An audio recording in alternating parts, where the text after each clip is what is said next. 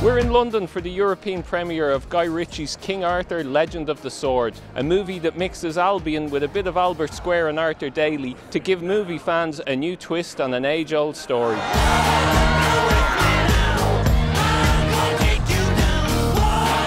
Guy, was this the most daunting movie of your career? It's not daunting, all the hard work gets done for you.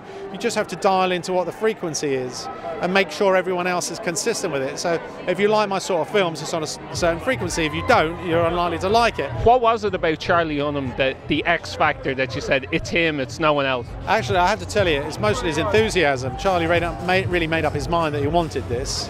And after a series of screen tests, it became apparent that he was the right man for it. He's a bit of a film star, old Charlie Hunnam. And as it turns out, he's a really lovely bloke. There is no way that I am fighting.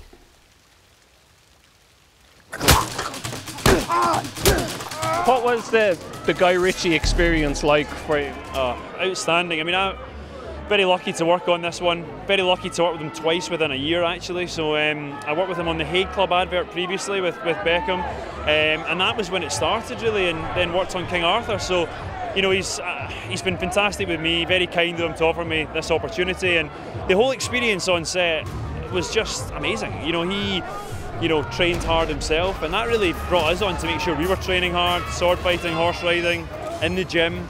I ate 6,000 calories a day for the role, so I was really trying to bulk up, and it was an incredible experience, and Guy made the experience fun, you know, and so did Charlie, and those two, I think, really made sure everyone was having fun.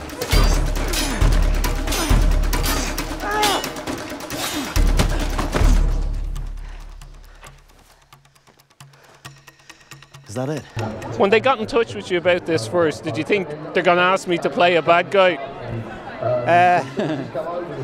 Well, I didn't because I read it and I thought, okay. I actually said, well, they want me to play a good guy. It was more like I had a conversation with Guy, and he was saying, well, do you want to be in this film? And, you know, it'll be fun, and there'll be some other good actors in it, and we'll see what happens.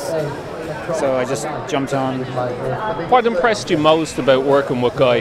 Probably how much leeway he gives actors. There was always a bit of discussion before scenes, and also I like his films, you know. So, you know, not just what was happening on the day, but also the body of work. I mean, I think Snatch is a brilliant film, for example, and also some of the lesser seen ones I really like. I like the fact that the style is so individualistic. You wanted the prophecy.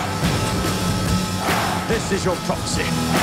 The man who pulled sword from stone. Behold, your